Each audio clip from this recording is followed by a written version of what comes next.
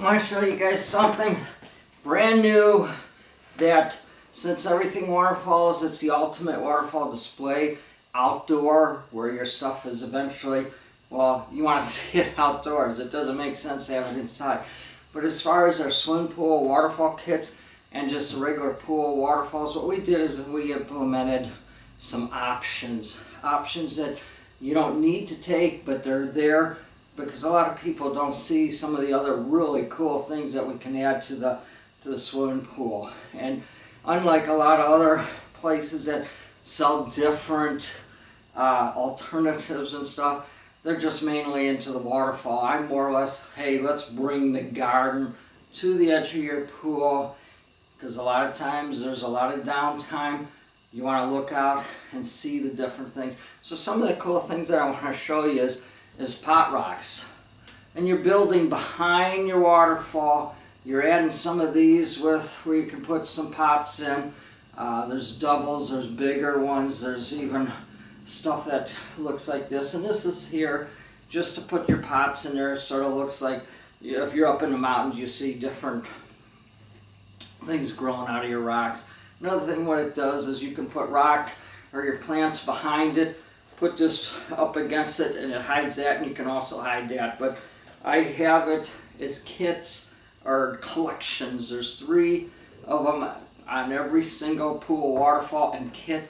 That way, if you want to do this behind and add some of your tropical plants, you can call it an oasis. It looks kind of neat instead of just having maybe a singular waterfall or the kit that has just the 2. Again, optional. What's another cool product that a lot of people are asking about is these fantastic looking accent rocks. And believe me, these are cool, and you would put these behind.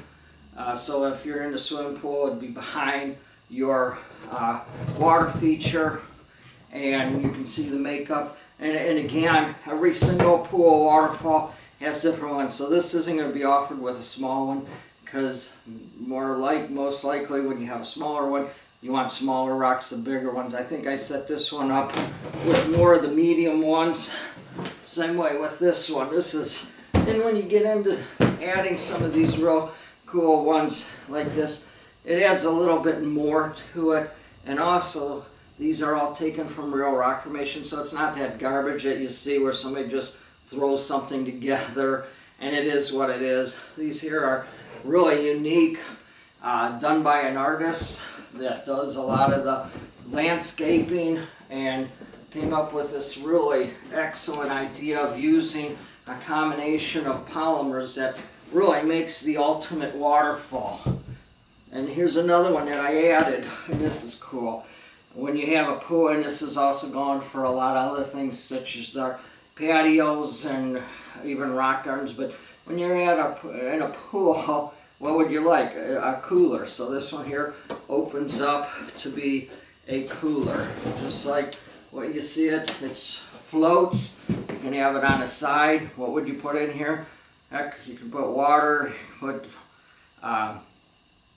snacks for the kids, whether it's pudding or maybe some yogurt, jello. You can put all kinds of stuff in there for the day. Have it float around, you swim up to it, you open it up, and you got a thing. So that's a couple of the different things that we added on as optional features that you can get that you may not know. And another thing with these, this is pretty cool, it's got handles, but anyways, by putting these with the waterfalls that has to come on a skid anyway, we're just basically making your skid more powerful or more easier to include these without added shipping. So if you wanted to buy these separate, then there'd be additional shipping. But I'm trying to make it so, hey, I want a waterfall, I got the different edge rocks, maybe I can put a couple of these accent rocks, maybe I can even get a couple pot rocks. Again, here's a cool cooler that goes excellent with the pool waterfalls. So